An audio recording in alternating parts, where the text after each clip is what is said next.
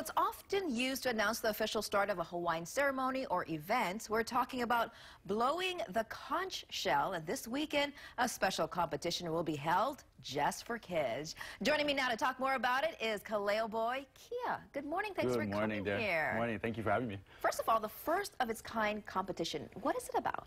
Actually, so the Aloha Festivals, which is happening all this month, partnered with the Pearlridge Center to do the first ever Keiki Ho'olaulea. So there'll be many events and activities for Keiki on this day, and one of those activities is a conch blowing contest for the Keiki. So it should be a lot of fun. Now there is a technique. You don't just pick it up and start blowing. What is the technique? For sure. So there's a technique to blowing it, and there's also a technique to kind of presenting yourself. You know, it's very special. It's made to announce events or announce certain people. So you want to have a certain stature, you want to have a certain posture, you want to be wearing certain things, and of course, obviously, you want to have a certain technique when blowing it.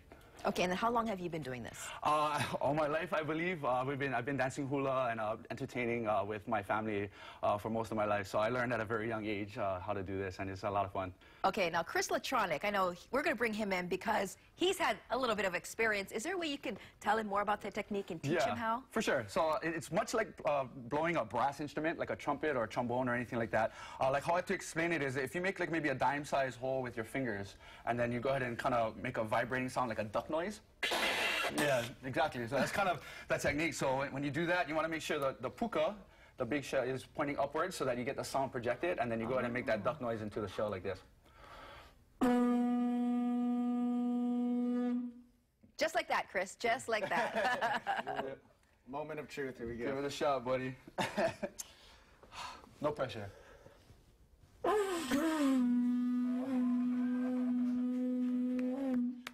Nice. He's done this before. Yeah. Now, Chris, you did do this before, right? I used to dance for Tihati Productions and actually the Polynesian Cultural Center. So I have done a few processions, but it's been a few years actually. So it's actually good to pick one up, and this one sounds actually like riding great. a bike. Yeah, like riding a bike. I think hana ho. I'm being asked hana ho. Okay. Yeah. One more time. Keep going.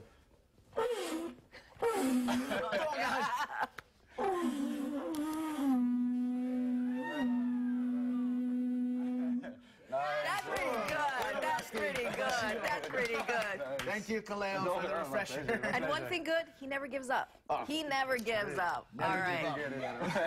Right on. Thank you. Awesome. Let's talk about the event. It is happening this weekend again. It is at Pearlridge Center, Uptown. Yes, ma'am. Okay, and but both events will be uptown and downtown. There you go on your screen, 12:30 p.m.